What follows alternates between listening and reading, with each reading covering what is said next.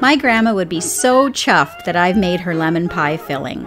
I found a bunch of her handwritten recipes from the 1920s before she was married and long before anyone had an electric oven or a refrigerator.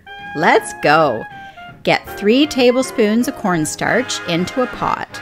Add a cup of granulated white sugar and a pinch of salt. Then add 1 full cup of boiling water. Give that all a really good whisk to dissolve any lumps and bumps. Then the recipe called for butter the size of an egg. I don't know, how'd I do there? Next, beat 2 egg yolks, easy peasy.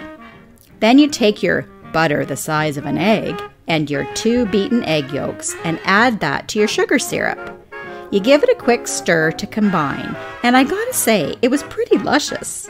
Then add the juice and zest of 1½ lemons.